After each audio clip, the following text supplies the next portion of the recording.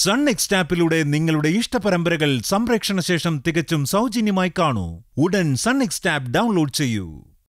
നാളെ നമ്മുടെയൊക്കെ ജീവിതത്തിൽ ഒരു പ്രധാന ദിവസമാണ്. പല കാര്യങ്ങളും മനസ്സിലാക്കാൻ പോകുന്ന ദിവസം. ഈ ഡ്രസ്സ് വളരെ കെയർഫുൾ ആയിട്ട് വേണം ഇന്ന് രാത്രി സൂക്ഷിക്കാൻ. ആരെയും വിശ്വസിക്കാൻ പറ്റില്ല. അന്ന് സ്നേഹസ്ഥാനത്ത് നിന്ന് കൊണ്ടുവന്ന പൂജയുടെ ജന്മരഹസ്യങ്ങൾക്ക് സംഭവിച്ചത് ഇനി സംഭവിക്കാൻ പാടില്ല. ഞാനൊരു കാര്യം ചെയ്യട്ടെ മോനെ, അമ്മയെ ഇതൊക്കെ ഒന്ന് കാണിച്ചോട്ടെ. അത് വേണോ അമ്മേ? അമ്മ നേരത്തെ ചോദിച്ചു. ഞാനിത് കൊണ്ട് കാണിച്ചിട്ട് സൂക്ഷിച്ചു കൊണ്ടുവരാം. അച്ചമ്മയ്ക്ക് കാണാൻ ആഗ്രഹം ഉണ്ടാവും. അമ്മേ, അമ്മ മധുവാന്റെ കയ്യിലൊന്നും കൊടുത്തേക്കരുത്. ഇതിന്റെ പ്രാധാന്യം അറിയാലോ. എനിക്കറിയാം മോനെ, ഞാനിതൊന്ന് കാണിച്ചിട്ട് ഉടനെ കൊണ്ടുവരാം. അമ്മയ്ക്കിത് കാണുമ്പോ വലിയ ആശ്വാസമാവും.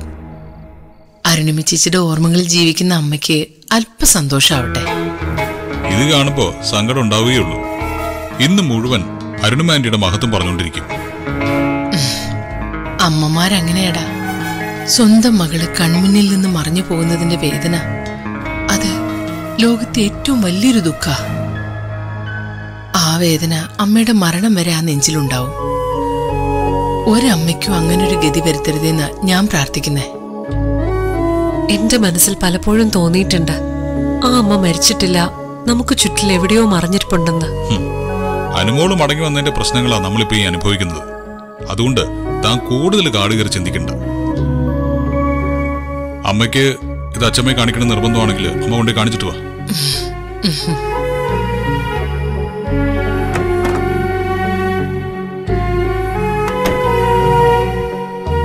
സർ, എന്റെ മനസ്സിൽ ഒരു ഇല്യൂഷൻ പോലെ തോന്നുന്നു. ഈ വസ്തുക്കളെല്ലാം ഞാൻ അണിഞ്ഞിട്ടുണ്ട്. ഇതെല്ലാം എവിടെയോ കണ്ടു മറന്നതുപോലെ.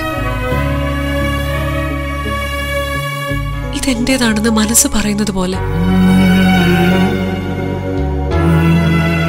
ചിലപ്പോ നിങ്ങളെല്ലാരും കൂടി എന്നെ അനുക്കുട്ടിയുടെ സ്ഥാനത്ത് പ്രതിഷ്ഠിക്കുന്നതുകൊണ്ടാവും.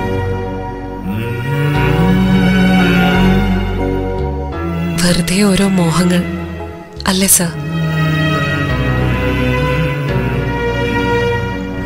അമ്മേ, അമ്മേ. എന്താ മാധുരി? അമ്മേ, അനുമോളുടെ ഉടുപ്പും മാലയും.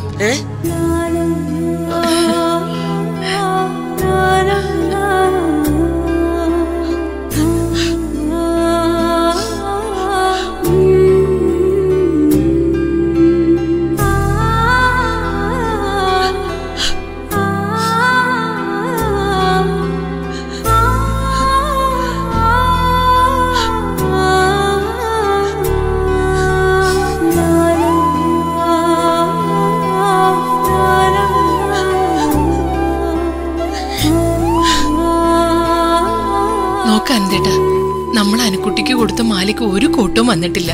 അതേ പകിട്ടല്ലേ?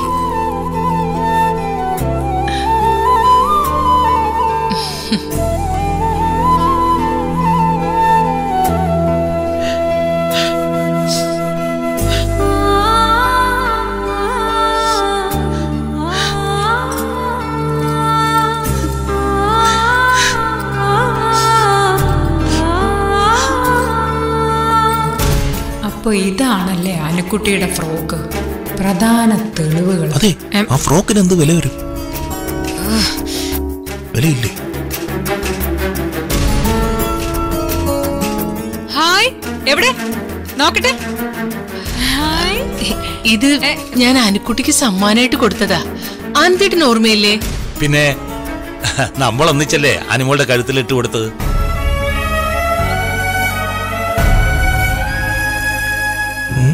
ഇത് അനുക്കുട്ടിയുടെ സാധനങ്ങളാണെങ്കിൽ എന്തിനാ എന്നോട് നശിപ്പിച്ചു കളയാൻ പറഞ്ഞേ?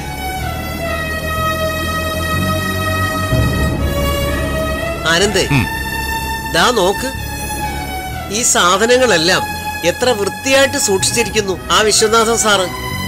ഇതില്ലായിരുന്നെങ്കിൽ നമുക്ക് നമ്മുടെ അനുക്കുട്ടിയെ കിട്ടുമായിരുന്നോ? പൂജ പറയുന്നത് ശരിയാ. ആ വിശ്വനാഥൻ സാർ ഒരു വലിയ മനുഷ്യനാ. അനുക്കുട്ടിയുടെ ഈ സാധനങ്ങൾ ഈ വീട്ടിലാണ് ഇരിക്കേണ്ടത്. ഇന്ന് രാത്രി തന്നെ ഇതെല്ലാം കൈക്കലാക്കണം.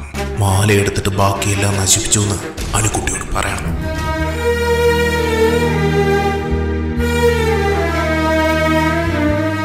ഇത് നന്ദന്റെ വീട്ടിൽ വെച്ചിരുന്നല്ലേ, എന്തിനാ ഇതൊക്കെ ഇവിടെ കൊണ്ടുവന്നത്? അത് അർജുൻ പോയി വാങ്ങിക്കൊണ്ട് വന്നതാണ് ചേട്ടാ. അർജുൻ പോയി വാങ്ങിച്ചെന്നോ? എന്താ കാര്യം? എന്തിനാ അർജുൻ ഇത് വാങ്ങിച്ചോണ്ട് വന്നത്? അത് ശരിയാണല്ലോ. ഇതൊക്കെ ഇവിടെ കൊണ്ടുവന്ന് എന്തിനാ? നന്ദൻ അവകാശപ്പെട്ട അനുമോളുടെ സാധനങ്ങള് അവിടെയല്ലേ ഇരിക്കേണ്ടത്? അതല്ലമേ, നമുക്കിതൊക്കെ ഒന്ന് കാണാനായിട്ട്. അത് പിന്നെ നാളെ ഇതെല്ലാം ജയിലിൽ കൊണ്ടുപോയി വിശ്വനാഥൻ സാറിനെ കാണിക്കാനുള്ളതാ. ജയിലിൽ കൊണ്ടുപോയി കാണിക്കാനും? വിശ്വനാഥൻ സാറ് സൂക്ഷിച്ചിരുന്ന സാധനങ്ങള് ജയിലിൽ കൊണ്ടുപോയി അദ്ദേഹത്തെ കാണിക്കുന്ന എന്തിനാ? ഇതെല്ലാം അനുമോളുടെ ആണെന്ന് എല്ലാവർക്കും അറിയാവുന്ന കാര്യങ്ങളല്ലേ. പിന്നെ എന്തിനാ വീണ്ടും ഇത് ജയിലിൽ കൊണ്ട് കാണിക്കുന്നത്? ദേ, ഈ സ്വർണമാലയൊക്കെ കാണുമ്പോ അങ്ങേർക്ക് വേണമെന്നെങ്ങനെ തോന്നിയാലോ? മധു, ഇവിടെ ഉള്ളവരെ പറ്റി പറയുന്നത് പോലെ ഇവിടെ ഇല്ലാത്തൊരു നല്ല മനുഷ്യനെ പറ്റി ഇങ്ങനൊന്നും പറയല്ലേ. ഓ ശരി. വിശ്വനാഥൻ അച്ഛൻ ഇതൊക്കെ സ്വന്തമാക്കാനായിരുന്നെങ്കിൽ എത്രയോ മുമ്പേ ഇത് സ്വന്തമാക്കായിരുന്നു. ഇത് അദ്ദേഹം ഭദ്രമായിട്ട് സൂക്ഷിച്ചു വെച്ചിരുന്നോണ്ടാ നിങ്ങൾക്കൊക്കെ ഇപ്പൊ ഈ സാധനങ്ങൾ കാണാൻ കഴിയുന്നത്. ഓരോരുത്തർക്കും അവരവരുടെ സ്വഭാവങ്ങളാ പെട്ടെന്ന് ഓർമ്മ വരുന്നത്. കനകം, നീ മിണ്ടാതിരിക്കെ. മാധുരി, ഇതൊക്കെ എന്തിനാ ഇപ്പൊ വിശ്വനാഥൻ സാറിനെ കാണിക്കുന്നേ? അത് പിന്നെ അമ്മേ, ഈ സാധനങ്ങളൊക്കെ ജയിലിൽ കൊണ്ടുപോയി വിശ്വനാഥൻ സാറിനെ കാണിച്ചാ അദ്ദേഹത്തിന് തിരിച്ചറിയാൻ പറ്റുമല്ലോ ഇത് ആരുടെ ഡ്രസ്സും മാലയാണെന്ന്. മാധുരി പറയുന്നത് എനിക്ക് മനസ്സിലായില്ല. അമ്മേ, ഞാൻ മനസ്സിലാക്കി തരാം. എല്ലാവർക്കും വിശദമായിട്ട് പറഞ്ഞു തരാം. മാധുരി ചേച്ചി വിഴുങ്ങുന്ന ഒരു കാര്യം എന്താണെന്ന് വെച്ചാ, കഴിഞ്ഞ കുറെ ദിവസങ്ങളായിട്ട് ഈ വീട്ടില് നമ്മുടെ അനുക്കുട്ടിയെ കുറിച്ച് CBI അന്വേഷണം നടക്കുന്നുണ്ട്. ജെയിംസ് ബോണ്ട് മാധുരി ചേച്ചിയുടെ നേതൃത്വത്തിൽ ആരാണ് അനുക്കുട്ടി, അവൾ എങ്ങനെ നന്ദേട്ടന്റെ വീട്ടിലെത്തി, ആരാ അവളെ അവിടെ എത്തിച്ചത്, എന്താണ് അവളുടെ ഉദ്ദേശം, പിന്നെ ആ അനുക്കുട്ടി തന്നെയാണോ ഈ അനുക്കുട്ടി, അങ്ങനെ നമ്മുടെ അനുക്കുട്ടിയെ അനുക്കുട്ടി അല്ലാതാക്കാനുള്ള CBI അന്വേഷണം. അതിന്റെ ഭാഗമായിട്ടാ ഈ തെളിവ് ശേഖരണം. നമ്മുടെ അനുമോളുടെ സാധനങ്ങള് നന്ദേട്ടന്റെ വീട്ടിൽ പോയി വാങ്ങിച്ചുകൊണ്ട് വന്ന് വിശ്വനാഥനെ കാണിച്ച് അംഗീകാരം വാങ്ങിക്കാനാ ഈ നാടകമൊക്കെ. എന്താ മാതിരി കേൾക്കുന്നത്? കാര്യങ്ങൾ നീ പറയണം. ഈ പറഞ്ഞത് ശരിയാണോ? ആനന്ദേട്ടാ, കൂടുതൽ ചോദിച്ചാ പറയാൻ പറ്റാത്ത കാര്യമായതുകൊണ്ട് ചിലപ്പോ മൗനവ്രതം എടുത്തു കളയും. മധു, നീ മിണ്ടാതിരിക്കെ. മാധുരി പറയട്ടെ. അമ്മേ, ഇവിടെ എല്ലാവരുടെ മനസ്സിലും ചില സംശയങ്ങളൊക്കെ ഉണ്ട്. ആ സംശയങ്ങൾ ബലപ്പെടുത്തുന്ന ചില സംഭവങ്ങൾ ഉണ്ടായിട്ടുമുണ്ട്. അതിനെ ആര് സമ്മതിച്ചാലും ഞാൻ സമ്മതിച്ചു തരില്ല. കാരണം നമ്മുടെ അനുക്കുട്ടിക്ക് അരുണിമ ചേച്ചിയുടെ യാതൊരു സ്വഭാവവും ഇല്ല. പിന്നെ കുട്ടിക്കാലത്തുണ്ടായിരുന്ന ഒരു നല്ല ഗുണങ്ങളും ഇല്ല. ചില കാര്യങ്ങള് ഒട്ടും അംഗീകരിക്കാൻ കഴിയുന്നതുമല്ല. അതൊക്കെ മാധുരി സ്വയം അങ്ങ് തീരുമാനിച്ചാ മതിയോ? ഞങ്ങൾക്ക് കൂടെ തോന്നണ്ടേ? ഞാൻ പറഞ്ഞില്ലേ അമ്മേ, ഇതൊക്കെ ഓരോ മുട്ടാപ്പോക്ക് ന്യായങ്ങളാ. കരുതി കൂട്ടി അരുണിമ ചേച്ചി അനുക്കുട്ടിയെ അപമാനിക്കാൻ വേണ്ടി പറയുന്ന കാര്യങ്ങളാ ഇതൊക്കെ. മാധുരി ചേച്ചിയുടെ സംശയരോഗത്തിന് ഈ വീട്ടിലുള്ള എല്ലാവരെയും കൂട്ടുപിടിക്കണ്ട. ഈ സംശയരോഗത്തിന് പിന്നിൽ ആരാന്നൊക്കെ എനിക്കറിയാം. ഇവളുടെ കുത്തിത്തിരിപ്പാ ഇതൊക്കെ. ഇവക്ക് ചുളിവിൽ കിട്ടിയ സൗഭാഗ്യങ്ങളൊക്കെ മറ്റൊരു രീതിയിൽ വളച്ചൊടിച്ച് നമ്മുടെ സ്വത്തടിച്ച് മാറ്റാനുള്ള തന്ത്രങ്ങളാ ഇതൊക്കെ. മധു, സൂക്ഷിച്ച് സംസാരിക്കണം. എന്റെ സംശയങ്ങൾ സത്യമാണെന്ന് തെളിയിക്കുന്ന ഒത്തിരി കാര്യങ്ങൾ ഇവിടെയുണ്ട്. ഞാൻ എണ്ണി പറയാം ഓരോന്നും. അമ്മേ, അമ്മ ആശുപത്രിയിലായപ്പോ രക്തം കൊടുക്കുന്ന കാര്യം പറഞ്ഞപ്പോ അമ്മയുടെ അതേ ബ്ലഡ് ഗ്രൂപ്പായ അനുമോള് എന്താ കാര്യം പറഞ്ഞേ? അന്ന് അനു പറഞ്ഞ ന്യായമൊന്നും എനിക്ക് വിശ്വസിക്കാൻ കഴിയില്ല. ഇവിടെയുള്ള എല്ലാവരും അന്ന് അനുവിനെ സംശയിച്ചല്ലോ. എനിക്ക് അതിനു മുമ്പേ സംശയം തുടങ്ങിയിരുന്നു. ഞാനും കനകേച്ചിയും പൂജയൊക്കെ കൂടി അന്വേഷണം നടത്തി എന്നുള്ളത് നേര് തന്നെയാണ്. അതിലും ചില സംശയങ്ങളൊക്കെ ഇനിയും ബാക്കിയുണ്ട്. എന്ത് സംശയങ്ങൾ? തെളിച്ചു പറ.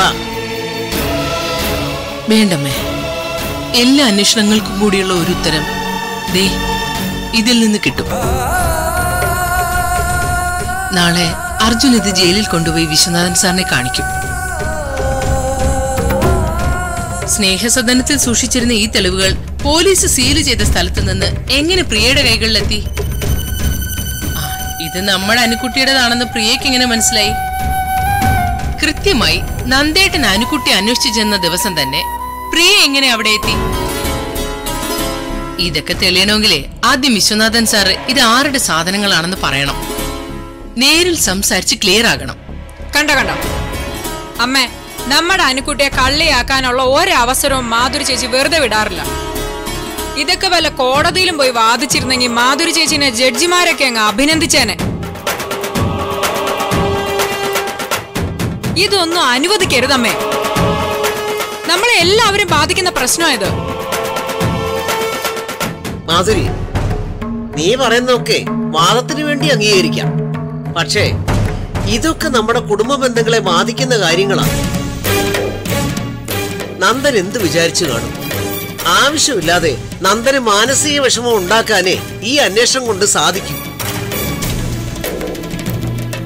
അമ്മ, ഞാൻ പറഞ്ഞില്ലേ, ഇതൊക്കെ ഇവളുടെ ബുദ്ധിയാ.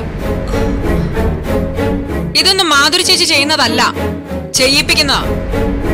നമ്മുടെ കുടുംബ ബന്ധങ്ങളിൽ പ്രശ്നങ്ങൾ ഉണ്ടാക്കാൻ കരുതി കൂട്ടി ചെയ്യുന്നതാ. മധു, വെറുതെ എല്ലാത്തിലും പൂജമോളെ പിടിച്ചിടല്ലേ. അല്ല, മാധുരി പറയുന്ന പോലെ എല്ലാ കാര്യങ്ങൾക്കും ഒരു തീരുമാനം ഉണ്ടാകുന്നത് നല്ലതാ. അതെ, ആനന്ദ് പറഞ്ഞത് നേരാ. വിശ്വനാഥൻ സാറിന് ഈ ഫ്രോക്ക് കാണുമ്പോ തിരിച്ചറിയാൻ പറ്റുമല്ലോ. വിശ്വനാഥ് സാറ് പറയട്ടെ. എവിടെ? ഞാനത് നോക്കട്ടെ, കാണട്ടെ. കാണണ്ടേ? വേണ്ട. എന്താ വസന്തേന്റെ കയ്യിൽ കൊടുത്താലോ?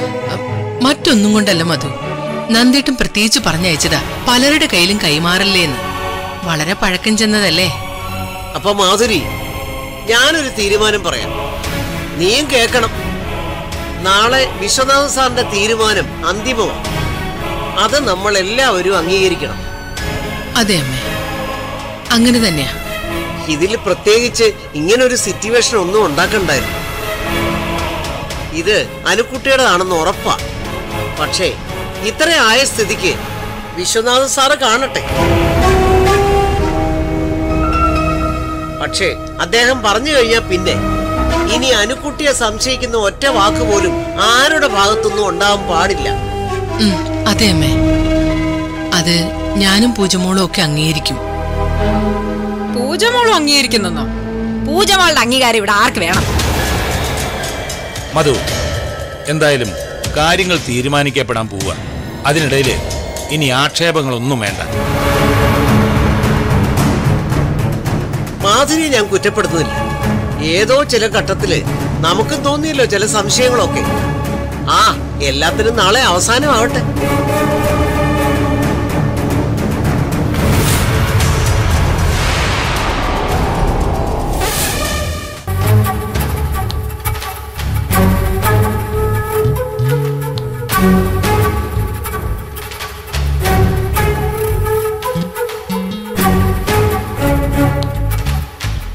വസന്തേട്ടാ, ഞാൻ കുറെ നേരമായി ശ്രദ്ധിക്കുന്നു.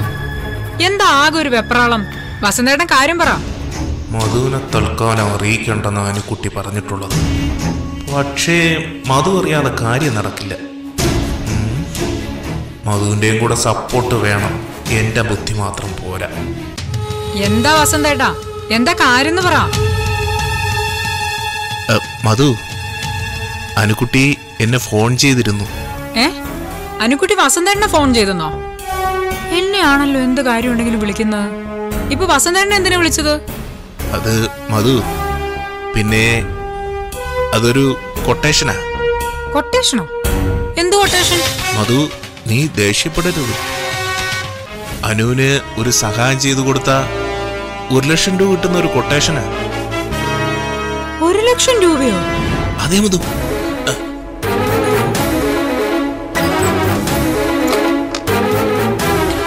അർജുൻ നന്ദേട്ടന്റെ വീട്ടിൽ നിന്ന് വാങ്ങിക്കൊണ്ടുവന്ന ആ തെളിവുകളില്ലേ, ആ മാലയും ഫ്രോക്കും, അത് അനുക്കുട്ടിക്ക് വേണമെന്ന്. നമുക്കത് എടുക്കാൻ കഴിഞ്ഞില്ലെങ്കിൽ അത് നശിപ്പിക്കുകയെങ്കിലും ചെയ്യണമെന്നാ. അത് ചെയ്ത അതിന്റെ പ്രതിഫലമായിട്ടാ 1 ലക്ഷം രൂപ തരുന്നത്. പിന്നെ 10,000 രൂപ അഡ്വാൻസും തന്നു. അഡ്വാൻസ് കൈപ്പറ്റിയോ? അത് കൊള്ളാലോ. അല്ല പക്ഷെ വസന്തേട്ടാ, ഇക്കാര്യം ആദ്യം അനുക്കുട്ടി എന്നോടാ വിളിച്ചു പറഞ്ഞത്. പക്ഷേ കേട്ടപ്പോ എനിക്കെന്തോ പന്തികേട് തോന്നി. അതുകൊണ്ട് ഞാൻ പറ്റില്ല എന്ന് പറഞ്ഞു. പക്ഷേ അനുക്കുട്ടി വസന്തേട്ടന് 1 ലക്ഷം രൂപ ഓഫർ ചെയ്തു. എന്തായാലും എന്താ മധു, നമുക്ക് കാശ് കിട്ടിയ പോലെ. പിന്നെ ആ മാല ഒരു 5 പവൻ വരും, നമുക്കത് എടുക്കാം. എന്നാലും ചെറിയ ചില സംശയങ്ങൾ വരുമോ? എന്ത് സംശയം? 20 വർഷം മുമ്പ് അനുക്കുട്ടിക്ക് അപകടം നടക്കുമ്പോ ധരിച്ച വസ്ത്രവും ആഭരണവും അനാഥാലയത്തില് ഏതോ ഒരാള് കൊണ്ടുകൊടുക്കുന്നു. വിശ്വനാഥൻ സൂക്ഷിച്ചിരുന്ന ആ സാധനങ്ങള് അനുക്കുട്ടിയുടെ കയ്യിലെത്തുന്നു. അനുക്കുട്ടി അതൊക്കെ നന്ദേട്ടനെ കാണിക്കുന്നു. നന്ദേട്ടന് അനുക്കുട്ടി സ്വന്തം മകളാണെന്ന് മനസ്സിലാവുന്നു. അതുവരെ ഓക്കെ. അത് കഴിഞ്ഞ് ഇവിടുത്തെ CIDകള് അനുവിന് അരുണിമ ചേച്ചിയുടെ സ്വഭാവം ഇല്ലാന്നും പറഞ്ഞ് ഒരന്വേഷണം തുടങ്ങുന്നു. അതിനിടയിൽ അർജുൻ നന്ദേട്ടന്റെ കയ്യിൽ നിന്ന് ആ സാധനങ്ങൾ വാങ്ങുന്നു, ഇവിടെ കൊണ്ടുവരുന്നു. അതടിച്ചു മാറ്റാൻ അനുക്കുട്ടി നമുക്ക് കൊട്ടേഷൻ തരുന്നു. അനുക്കുട്ടിയുടെ സാധനങ്ങള് അനുക്കുട്ടി തന്നെ നശിപ്പിക്കാൻ പറയുന്നു. മധു, ഇതെന്തോ അപസർപ്പ കഥ പോലുണ്ട്. എനിക്കൊന്നും മനസ്സിലാകുന്നില്ല. ഇതിപ്പോ നമ്മൾ അടിച്ചു മാറ്റി അനുക്കുട്ടിക്ക് തന്നെ കൊടുക്കുന്നു. അതിന്റെ ആവശ്യം എന്താന്ന് എനിക്ക് എത്ര ആലോചിച്ചിട്ടും പിടികിട്ടാത്തത്. അല്ല, മധുനെ വിളിച്ചപ്പോ മധു ചോദിച്ചില്ലേ ഇതെന്തിനാ അടിച്ചു മാറ്റുന്നതെന്ന്? ചോദിച്ചു വസന്തേട്ടാ. അനുക്കുട്ടി യഥാർത്ഥ അനുക്കുട്ടിയാണെന്ന് എല്ലാവരുടെയും മുന്നിൽ തെളിയിക്കാൻ പറ്റിയ അവസരമല്ലേ? അതിൽ സന്തോഷിക്കല്ലേ വേണ്ടത് അവള്. ഞാൻ ചില ചോദ്യങ്ങൾ ചോദിക്കാൻ തുടങ്ങുന്നതിന് മുന്നേ അവള് ഫോൺ കട്ട് ചെയ്തു. ഞാൻ കരുതി അവളെന്തോ തമാശ പോലെ പറഞ്ഞാന്നാ. അപ്പൊ അവള് വസന്തേട്ടനെ വിളിച്ച് ഇത് വസന്തേട്ടനെ കൊണ്ട് ചെയ്യിക്കാൻ പോവാ. മധു നോക്ക്, അനുക്കുട്ടി പറയും പോലെ ചെയ്താ 1 ലക്ഷം രൂപ കിട്ടും. അപ്പൊ വസന്തേട്ടാ ഉറപ്പാ ഇതിലപ്പോ അവക്ക് മറ്റെന്തോ ഉദ്ദേശമുണ്ട്. അവൾ എന്തോ ചില കാര്യങ്ങള് മനസ്സിൽ കാണുന്നുണ്ട്. എന്റെ മധു, അവൾ എന്ത് വേണോ മനസ്സിൽ കാണട്ടെ. നമുക്കതേ 1 ലക്ഷം രൂപ കിട്ടാൻ പോവാ. അത് മാത്രം ആലോചിച്ചാ മതി. 1 ലക്ഷം രൂപ കൊണ്ട് എന്തൊക്കെ ചെയ്യാം? എന്റെ ചോദ്യം വീണ്ടും ഇതാ, അവൾ എന്തിന് അവളുടെ സാധനങ്ങൾ അടിച്ചു മാറ്റുന്നു? നോക്കു മധു, നമുക്കിപ്പോ അത് ആലോചിച്ച് സമയം കളയണ്ട. നേരെ വൈകുന്നു. അനുക്കുട്ടി പറഞ്ഞതുപോലെ ചെയ്യാം. 1 ലക്ഷം രൂപ വാങ്ങാന്നേ. എനിക്ക് തോന്നുന്നത് ജയിലിൽ വിശ്വനാഥൻ സാർ മാറ്റി പറഞ്ഞാലോ എന്ന് പേടിച്ചിട്ടാ. വിശ്വനാഥൻ അങ്ങനെ പറഞ്ഞാ എല്ലാം തീർന്നില്ലേ? ചിലപ്പോ അങ്ങനെ ആയിരിക്കും. അതായിരിക്കും അനുക്കുട്ടി പേടിക്കുന്നേ. മധു, ഞാൻ ഉടനെ തന്നെ വേറൊരു മാലയും ഫ്രോക്കും വാങ്ങിക്കൊണ്ടുവരാം. അത് തന്ത്രപരമായിട്ട് അവിടെ വച്ചിട്ട് യഥാർത്ഥ സാധനങ്ങൾ അടിച്ചു മാറ്റാം. അനു പറഞ്ഞിരിക്കുന്നത് എന്ത് ചെയ്തിട്ടായാലും അതവിടെ നിന്ന് മാറ്റിയാ മതിയെന്നാ. കഴിഞ്ഞ പ്രാവശ്യം ചെയ്തതുപോലെ കത്തിച്ചു കളഞ്ഞാലും കുഴപ്പമില്ലെന്നാ. പക്ഷെ വസന്തേട്ടാ, ഇതൊന്നും വർക്കൗട്ട് ചെയ്തെടുക്കാൻ വളരെ പാടായിരിക്കുന്ന എനിക്ക് തോന്നുന്നത്. അതേപോലത്തെ തന്നെ വാങ്ങണം. അങ്ങനെ കിട്ടുമോ? ഒരു പാടുമില്ല മധു. നമ്മൾ രണ്ടുപേരും ഒറ്റ മനസ്സോടെ നിന്നാ നടക്കാത്തതായിട്ട് ലോകത്ത് മറ്റൊന്നുമില്ല. അല്ല, അത് നേരാ. നമ്മൾ ഒരുമിച്ച് നിന്നാ എന്ത് നടക്കും? എന്നാലേ ഞാൻ പോയി ഡ്രസ്സൊക്കെ മേടിച്ചിട്ട് വരാം. അത് കൊണ്ടുവന്നിട്ട് അടുത്ത പദ്ധതി പ്ലാൻ ചെയ്യാം. ഓക്കെ അല്ലേ? ഓക്കെ. പൈസ കയ്യിലുണ്ടല്ലോ അല്ലേ? അഡ്വാൻസ് 10,000 രൂപ. ശരി.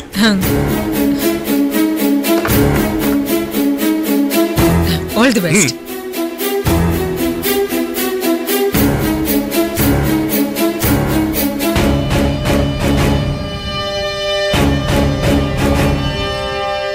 എന്തിനായിരിക്കും അനു ഡ്രസ്സ് അടിച്ചു മാറ്റാൻ പറഞ്ഞത്?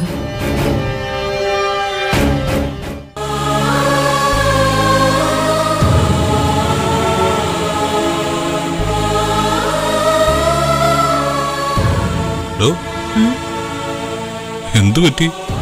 ഈ ഫ്രോക്ക് അങ്ങ് ഇഷ്ടപ്പെട്ടോ?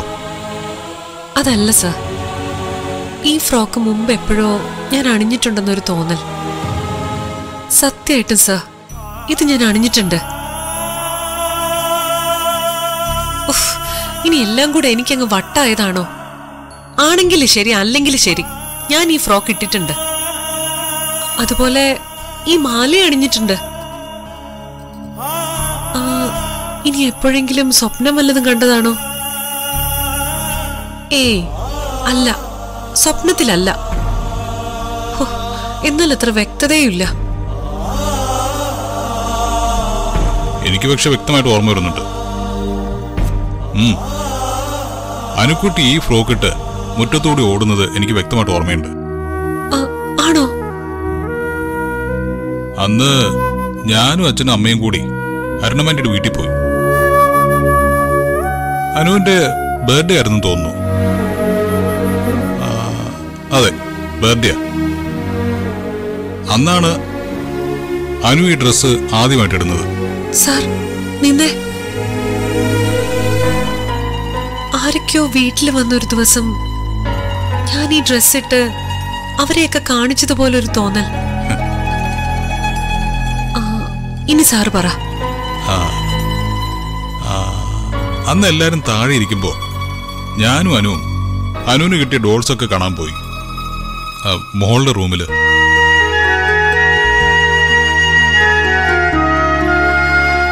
ഒരു കുട്ടിയോടൊപ്പം ഞാൻ ഈ ഡ്രസ് ഇട്ട് സ്റ്റെപ്പ് കയറി പോകുന്നത് ചെറുതായിട്ടൊന്ന് തെളിഞ്ഞു വരുന്നുണ്ട്. സ്റ്റെപ്പ് കയറിക്കൊണ്ടിരിക്കുമ്പോ ഒരു പടി ചവിട്ടി ഞാനൊന്ന് വഴുതി. അനു സ്റ്റെപ്പിലൊന്ന് വഴുതി. ആ സമയത്ത് ഞാൻ അനുവിനെ പിടിച്ചു. ഞാൻ അനുവിനെ പിടിച്ചപ്പോ എന്റെ ബാലൻസ് പോയി. എന്റെ മുട്ട് റെയിലിങ്സിൽ ഇടിച്ചു. ഞാൻ താഴേക്ക് വീണ് മുട്ട് പൊട്ടി രക്തവും വന്നു. അതിന്റെ പാടുതേ കാലില് ഇപ്പോഴും ഉണ്ട്. എന്റെ കരച്ചിൽ കേട്ട് അമ്മയും ആന്റിയൊക്കെ വന്നു. ശ്രദ്ധിക്കാതെ നടന്നതിന് അച്ഛൻ എന്നെ വഴക്ക് പറയുകയും ചെയ്തു. അച്ഛൻ വഴക്ക് പറയുന്നത് കണ്ട് പേടിച്ച് അനുക്കുട്ടി കരഞ്ഞു. അനുക്കുട്ടി കരയുന്നത് കണ്ടപ്പോ എനിക്കും വിഷമായി. ഞാൻ അനുക്കുട്ടി ചേർത്ത് പിടിച്ച് ആശ്വസിപ്പിച്ചു.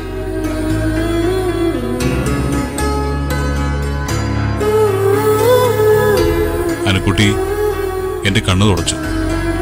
കവിളില് മെല്ലെ തലോടി.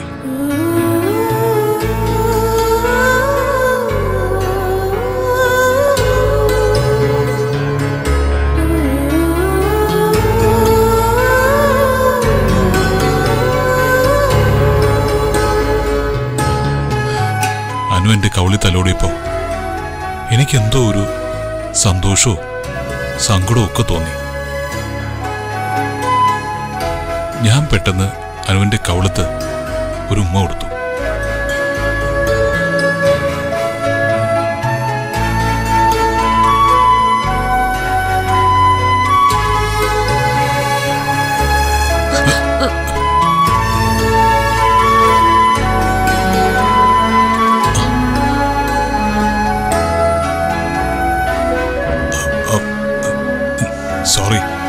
സോറി.